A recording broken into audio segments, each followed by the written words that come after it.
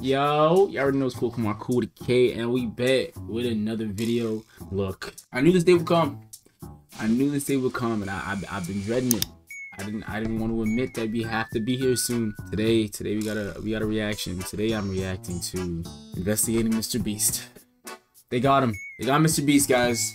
I haven't watched the video yet. I don't know what he did, but and again, there's not gonna be no hate to Coffeezilla. Coffeezilla, he's killing the game. He's coming. He's giving out the truth to people. He's trying to actually help some people out. So you know what?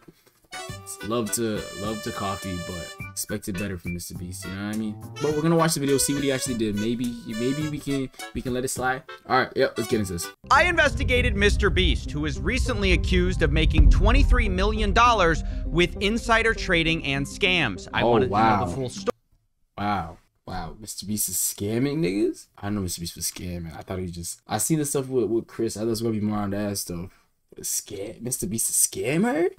So I reached out to everyone, from researchers to crypto projects, even to MrBeast himself. And let me say, the story is more complicated than you think. I want to be clear.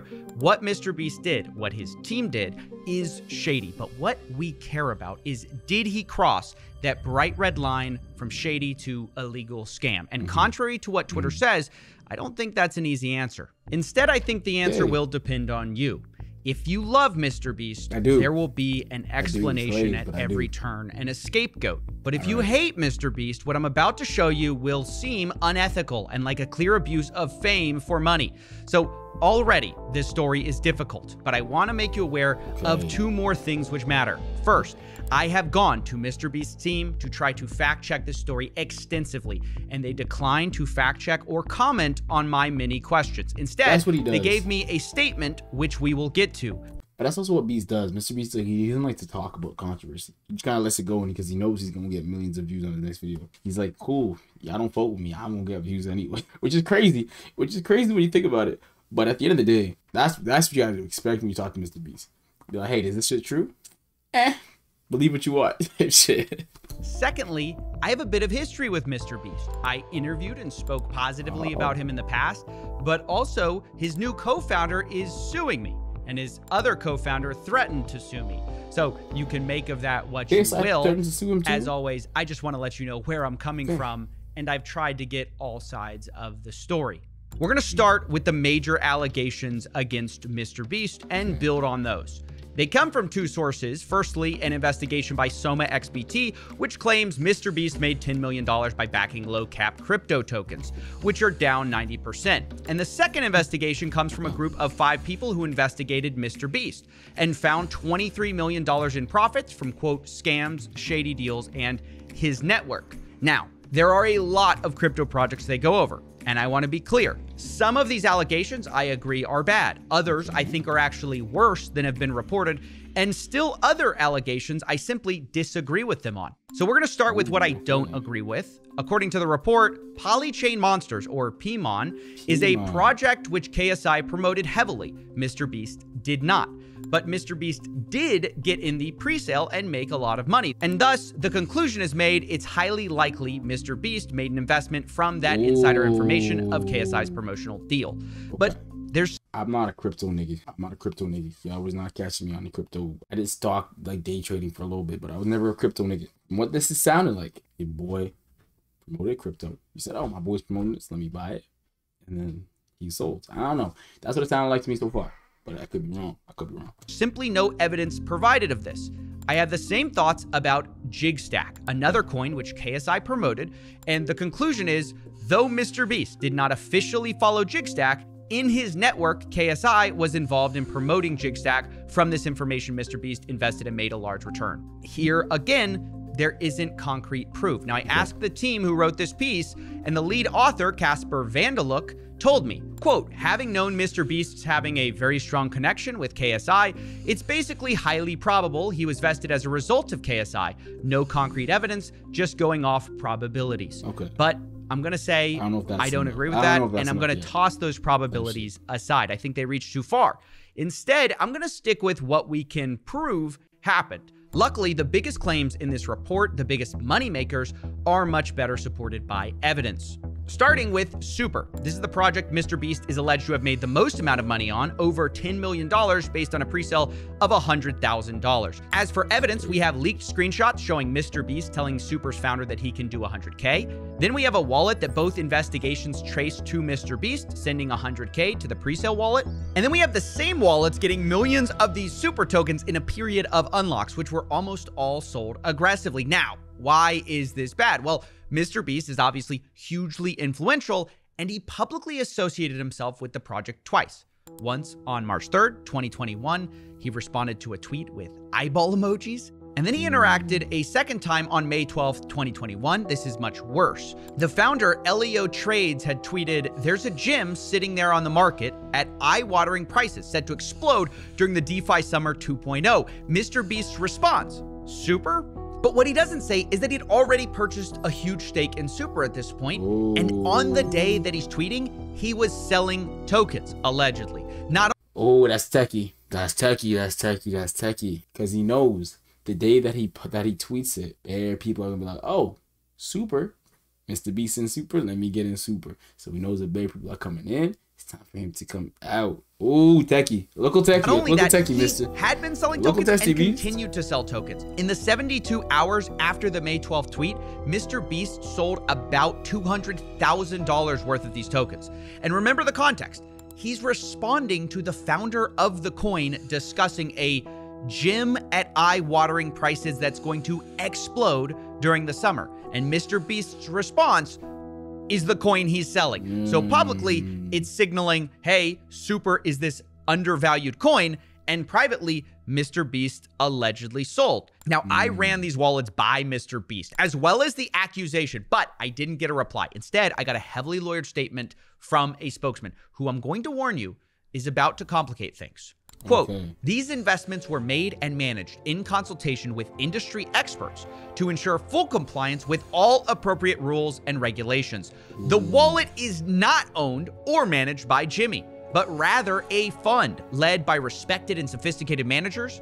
The fund closely evaluated and scrutinized hundreds and hundreds of opportunities, which resulted in several investments. Some have been more successful, others less, and others still works in progress. The fund's investment strategies apply the same rigorous standards as many other experienced investors in the field. Now, I have a lot of questions, but the big thing is Jimmy denies doing any of the trading or managing the trading and blames it on a fund.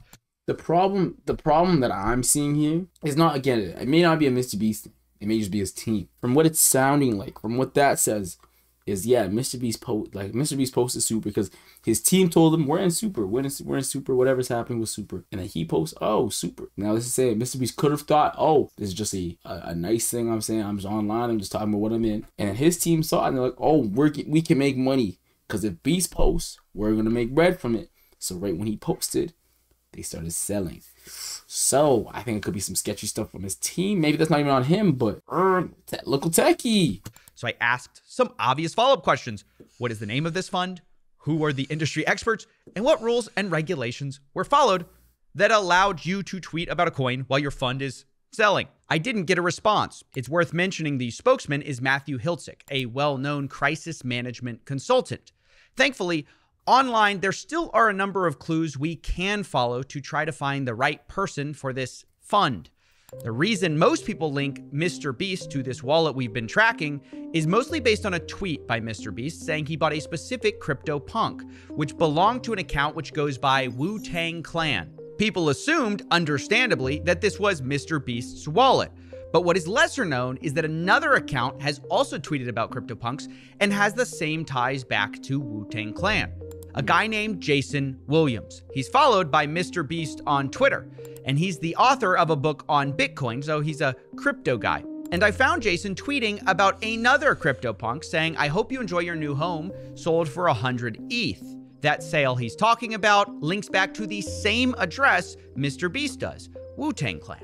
On YouTube, there's even more clues. Jason can be seen surfing wearing a Wu-Tang Clan shirt, and his brand name, Going Parabolic, happens to be owned by the same MrBeast wallet, goingparabolic.eth. So there's very good evidence that Jason Williams was also involved in this same wallet, which means that it might be true that MrBeast wasn't the guy buying or selling which would be good for MrBeast and bad for these investigations. But just when I thought MrBeast might have no say in what this wallet did, I saw this podcast with Logan Paul, where Jimmy discusses CryptoPunks once again, and things get complicated. I also, so me and Logan both bought punks. You guys will probably see on his Twitter that he bought a bunch of CryptoPunks at the same time, right? Yep. When Gary pulled us in that call. Yep. So have you ever told that story?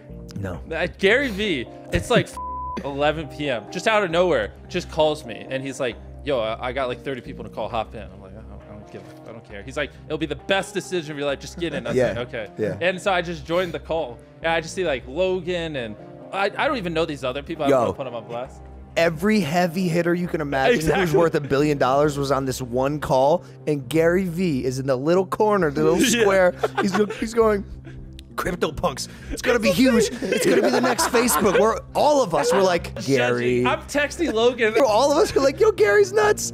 Yo, Gary was right again. And I bought a bunch. Wait, is this bad? Again, I'm not a crypto guy. I'm not a crypto guy. I don't really know what's going on with this crypto stuff. But is this bad? I understand why people might not fuck with it, because like, oh yeah, we got a bunch of billionaires to come and be like, yeah, we're buying this up, and then boom, sell. Like, I get that, but it's like, these also his friends. Like, you also gotta remember, these are friends. At the end of the day, these are just boys. These are boys. We're like getting a call and they're like, yeah, yo, let's do this.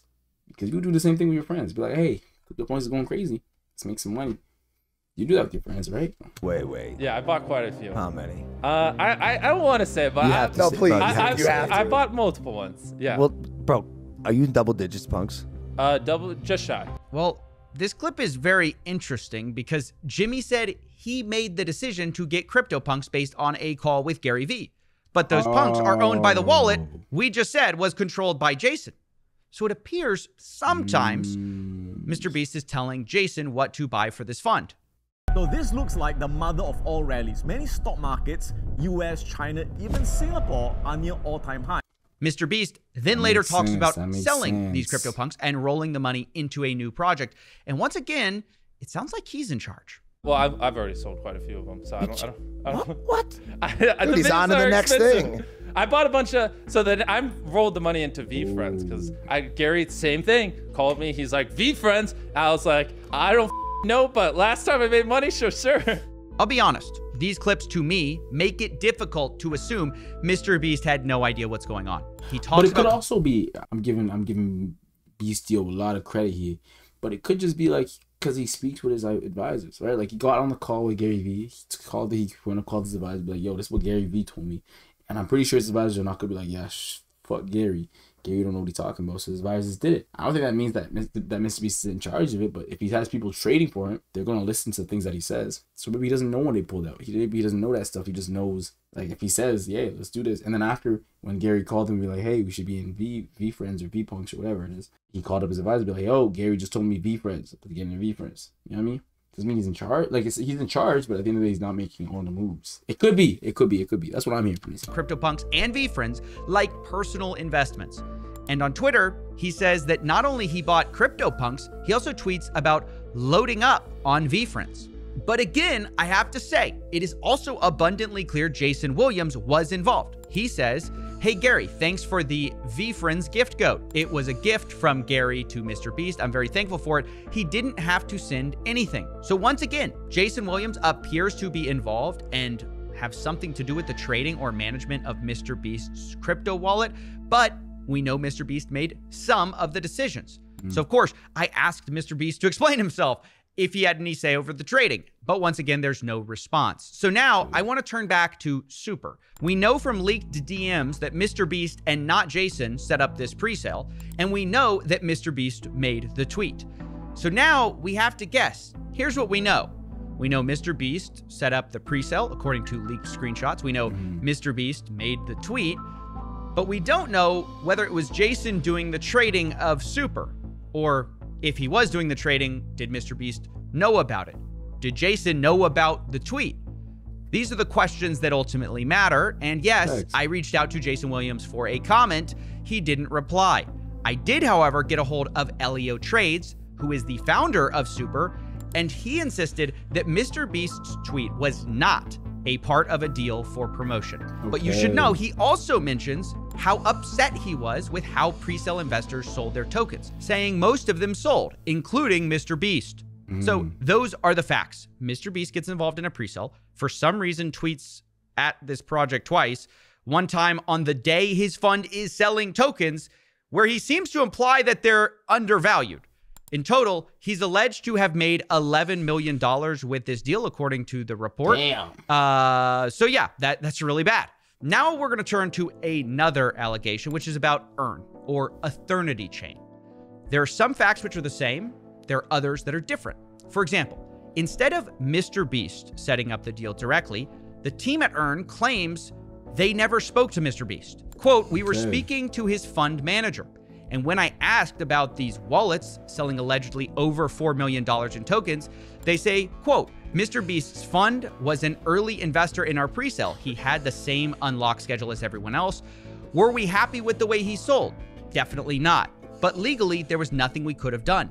And then, just like with Super, they claim they didn't ask for a promotion of the project, but that MrBeast decided to comment once himself anyways. On March 9th, 2021, MrBeast responds to Eternity Chain saying, "This one will be hype."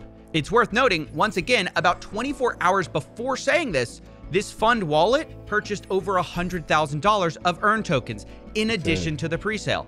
Now, what is different about Super? Okay, so what I'm getting from this so far is basically what we know, because right now there's a lot of allegations. What we know for sure is MrBeast knew about these tokens. He knew about buying them because he's setting up the pre-sales. He is tweeting out. MrBeast is the one tweeting out, being like, "Oh, this is gonna be cool. This is gonna be proper. This is gonna be whatever." That's Mr. Beanio. What we don't know is if he was in on selling. We don't know if he was the one who sold it. And I think that is what makes it into if MrBeast is a dickhead or not. Because if MrBeast wasn't in on the selling, then it shit don't matter, right? Like, it do matter because now like his team might be liable and the whole thing, because they're looking at his tweets and like, oh wait, when he tweeted, now we're gonna sell, and that's fucked up on his team or whatever. But that's not MrBeast personally didn't do that. That's who he has hired. But if MrBeast, if they're planning this, they're like, yo, I need you to tweet this and then we're going to sell. And they got that shit worked out. Now they get the deniability that he didn't do. Hey, it wasn't on him.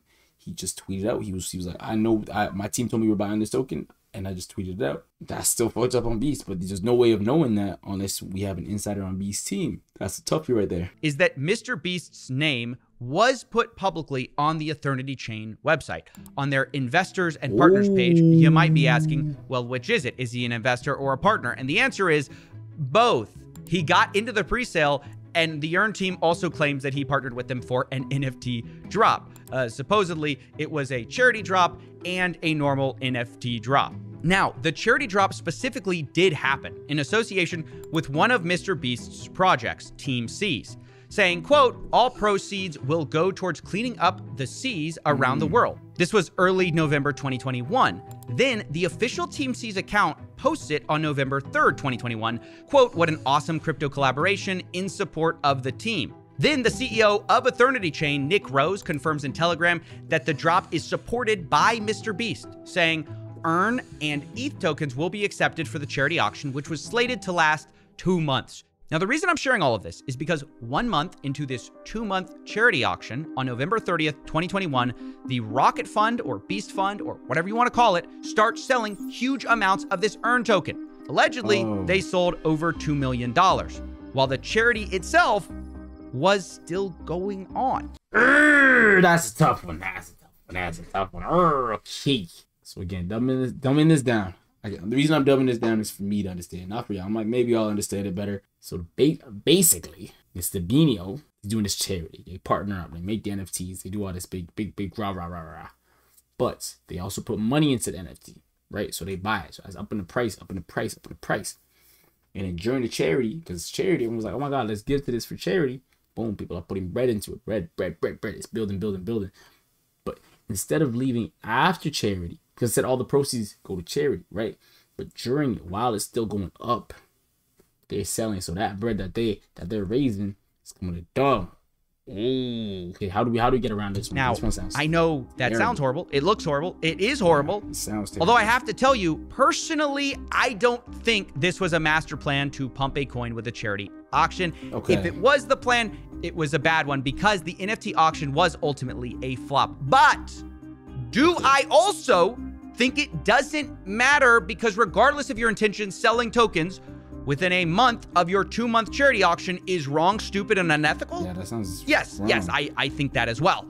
Because in case you forgot, MrBeast is the charity guy whose name is on the website. It isn't a fund. It isn't a crypto rocket fund. It's MrBeast's branding. I even asked the Earn team about this, saying, quote, why did y'all list MrBeast instead of Rocket Fund in your partners' investors? Was that discussed? They say, quote, we listed him, MrBeast, as a partner, and quote, yes, they accepted that. So according to the Earn team, MrBeast knew or should have known that his name was on the line for this investment and partnership. And yet, this fund, his fund, whatever you want to call it, sold tokens 1 month after starting a 2-month NFT auction for charity. To be fair again, though, it's hard to oversell how bad this NFT auction did. I have found only one NFT that appears to have sold here, but the bids were made in the Earn token, which the fund was selling, and the actual sale of the NFT didn't happen until after the fund sold in November 30th. The transfer happened in December 23rd. So of course, I went to MrBeast directly to answer this and see if there was some more context they could provide. There was no response other than the statement we've already read from MrBeast that he did not control the trading. Although again, that isn't a really satisfying answer because we've established MrBeast would sometimes direct what to buy and sell to this fund, like CryptoPunks. Personally, like I said, I don't think this was a pre-planned scheme. But regardless of intentions, if you're the charity guy, you support a charity, it flops while your fund makes millions of dollars in profits because it's selling the same Earn token people could bid on the charity with, that just is awful. And you should feel awful about it. Look, now I want to move on from that to talking about our final token, XCAD. This is okay. Before we get into the last one, the first little bit, they said that that's not enough evidence. It was just it was just substantial evidence. That second little bit, local techie. It all depends on how much he knew about the trading, and there's a little bit we need. There's a little more information we need, but if it's like if he knew, fucked up. If he didn't know, it's fucked up on the people he hired, and it's a little messed up. But overall, Beastie, you cool. That last one, so far, personally, I don't know why he made the other one before, but worse. That last one's worse to me. And it may just because I don't understand how the NFT life works. Maybe I'm just missing something. But that sounds crazy to me. That last one sounded crazy. Tell me if I'm bugging because I'm not the best one to be speaking on this, but that sounded different. A charity? You're doing it for charity? You have your name up on a charity and you're selling a month early? A token you may remember from our investigation into MrBeast's business partner, KSI. But unlike KSI, MrBeast was not promoting it a lot on Twitter. In fact, the only reason we know MrBeast was in the presale is that there were several articles about it, bragging about that fact. Once again, MrBeast's name was used to promote this instead of the fund itself. And internally to investors, I have to say, this built up a lot of excitement, not just because MrBeast is a huge name, but because XCAD had what's called creator tokens. So the idea to some investors is that, well, if they're investing MrBeast and KSI, what if they were ever to launch creator tokens? That would be massive. And I bring this up because some people might ask, like, what do these affiliations, how do they impact people buying these projects? And the answer from what I've seen is they actually do impact it quite a lot because people are anticipating like further involvement. And also the idea is like, they must not be investing unless they're long-term holders. You can see this in the Telegram chat. It became so common that in the XCAD community, one of the admins says, here we go again, another community member asking if there's any possibility of a MrBeast KSI token. And meanwhile, by the way, as that's happening, as the investors are hoping for these creator tokens and that they're imminent, behind the scenes, something entirely different had been happening. Like with Super and Earn, MrBeast's fund sold a lot of their XCAD early in 2021, rather than holding their tokens. And this was surprising to even the founder of XCAD himself, Oliver Bell, who said they told him they were gonna do the opposite. He tells me, quote, hey, so MrBeast reached out to me during our pre-sale raise, A group was set up with his team, and we had a call with his team, and they said they liked the concept. There was no strings attached to the investment. They did, however, want a lot bigger ticket than what I offered them, which I'm glad I did not fulfill. We discussed not just flipping this token, as this can damage projects if people have decent sized tickets. It was my understanding we were aligned on this. However, after listing to which XCAD performed well, there was heavy dumping from a wallet linked to MrBeast's team. I got in contact with them immediately and asked them why they were selling like this. Now, Oliver later claims this discussion about flipping tokens and them being aligned about the fact they're not going to flip these tokens so quickly was with Jason. Okay. And apparently, Oliver was so upset about what happened, he DM'd Jimmy directly, quote, explaining his team will ruin his reputation. And look, sorry to be a broken record, but yes, I reached out to Jimmy about this too. And once again, there was no reply besides the statement we read earlier. Okay. It's worth mentioning that I asked Oliver for proof of this message about ruining relationships, and he said the message had been deleted on Telegram. So who you believe here is up to you. Ooh, Oliver also says, quote, I don't think Jimmy has a bad heart or is a bad person.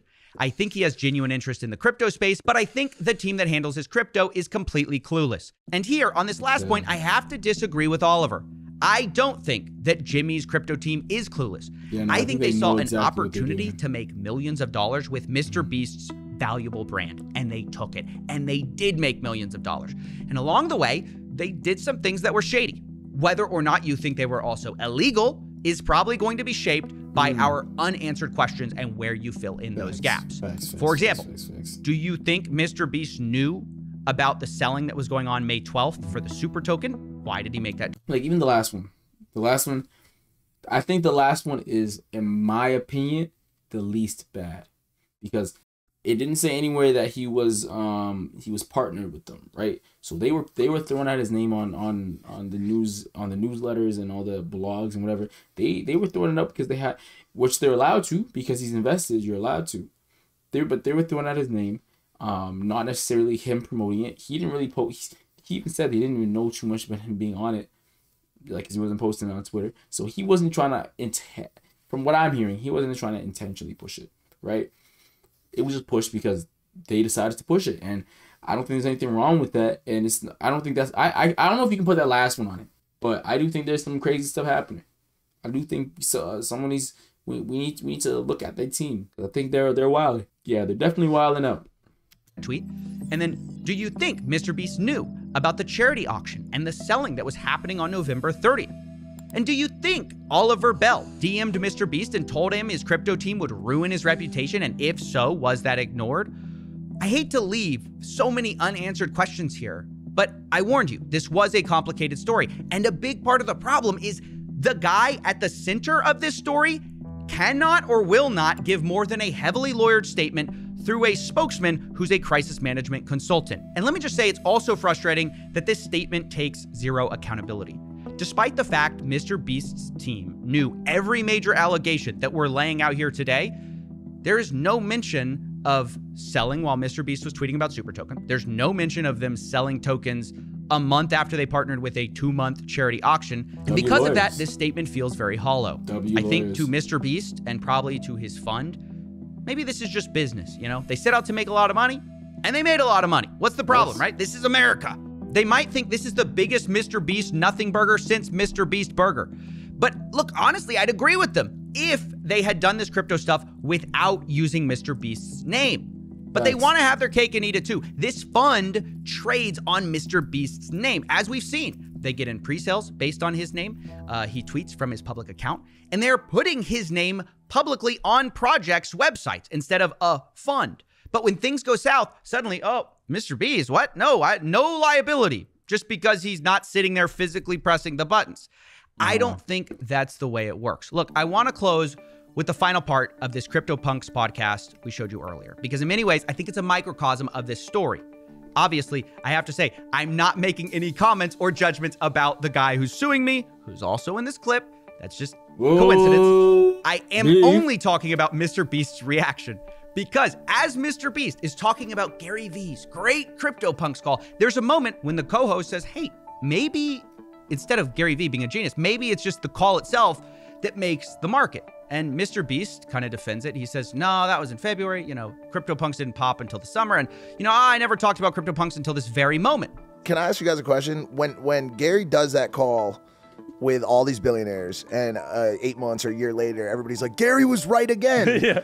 Is it possible that he's right because of the call? Do you know what I'm saying? I think about that a like, lot. dude, he has all these I think about billionaire that a market lot. makers in the thing. I think about He that a makes lot. the call, makes the market. By the way, you look around at all the punk owners a year later, and you're like, damn, it's all the same motherfuckers that were on the call. No, because bro, there's 10,000 punks, and there's only like 30 of us in the call. We can only own and do so much. There's still an entire market that's gonna happen regardless. I can tell you, I don't think why, because that was all back like early February. Like things didn't pop off till later, and every like NFT project was popping off, not just punks. I mean, make no mistake. Like having such influential people involved in projects, it can't hurt the ability for the project to Facts. but like, work. not, You know what I'm saying? 95% of those people didn't even mention it. You know what I mean? Like, I've never talked about it publicly.